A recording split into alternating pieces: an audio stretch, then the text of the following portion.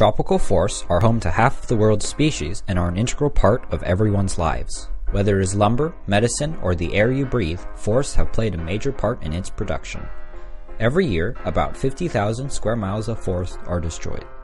As the human population expands, more and more forest is converted into housing, palm oil plantations, and cattle grazing expanses. Increasing demands encourages suppliers to cut down more forests. Destroying forests also releases greenhouse gases. Annually, deforestation emits twice as much CO2 as all the cars in the US combined. While the problem of deforestation is complex, there are things you can do to help.